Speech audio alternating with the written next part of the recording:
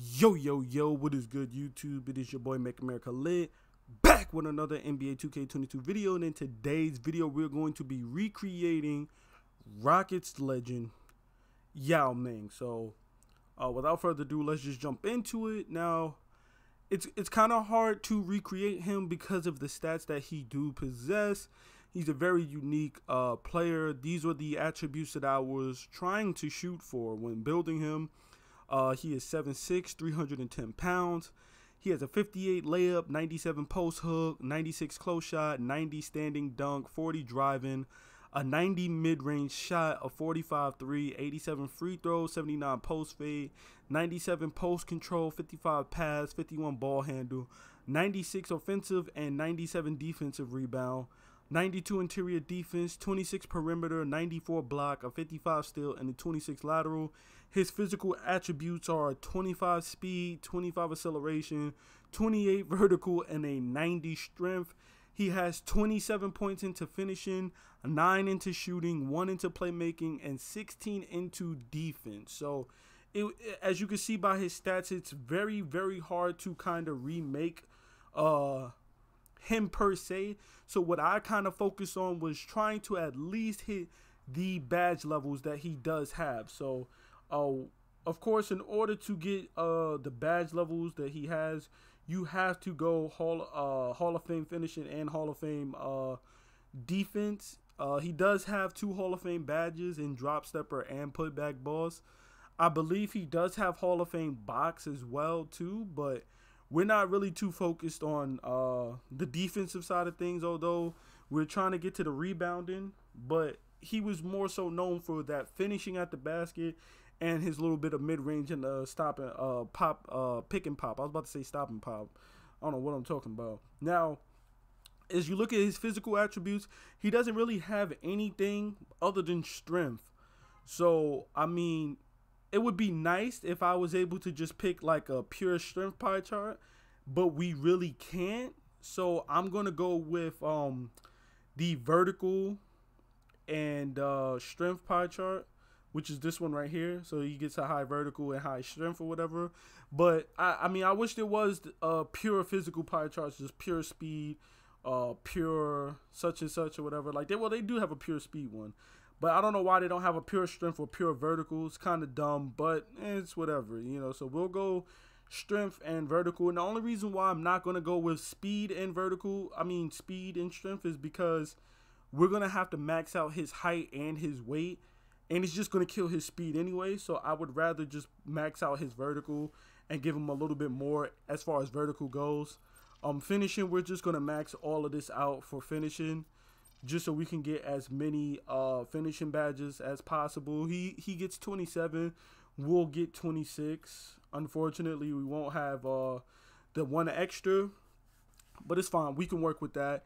He does have 9 shooting, so we're going to have to nearly max out his shooting or whatever, or max out his shooting, excuse me. And I'm going to take away some from his 3 to give him 8.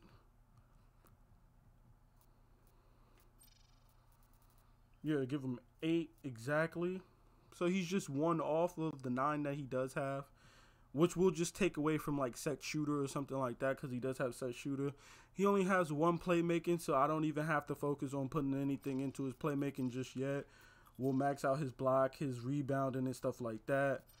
We'll max out his steals, and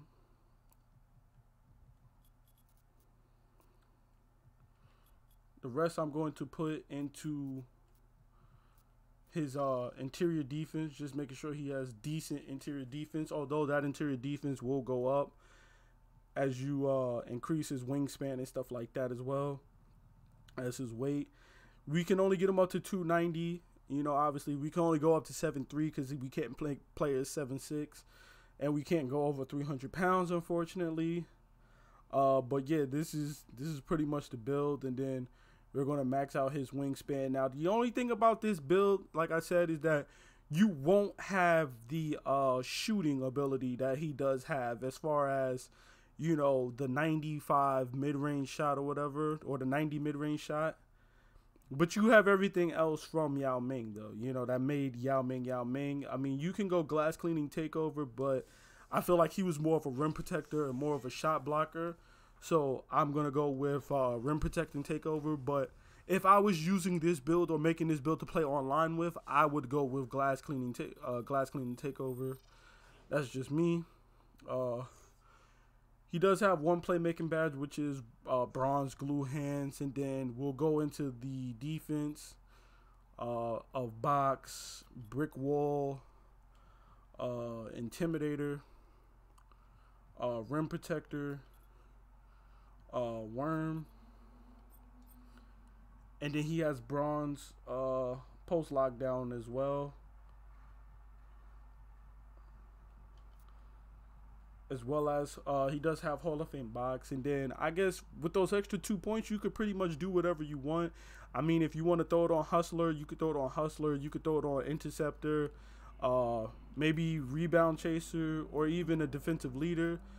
Me personally, I would probably throw it on Bronze Rebound Chaser.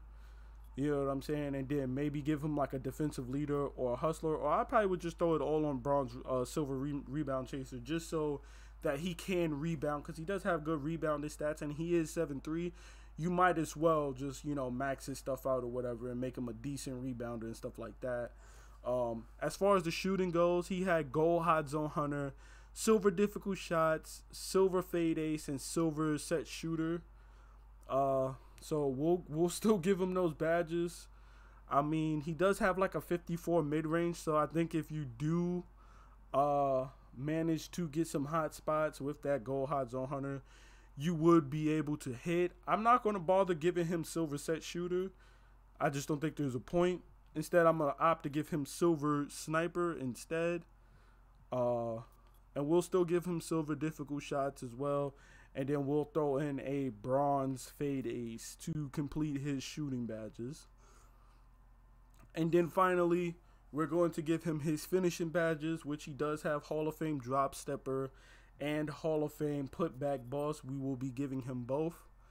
And then the rest of his badges are gold and silver. He has a silver hook specialist and a silver lob city finisher, which I won't be giving him silver lob city finisher. One, because we only have 26 finishing and not the 27 that he does have.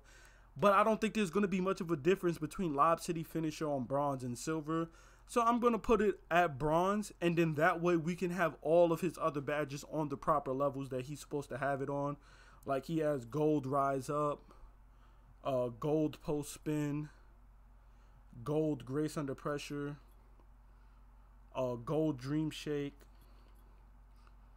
and then finally gold back down punisher. And that has been the Yao Ming build for NBA 2K22. Please be sure to drop a like, comment, and subscribe for more NBA 2K22 content and build videos. It's been your boy Make America Lit. I'm out. Peace.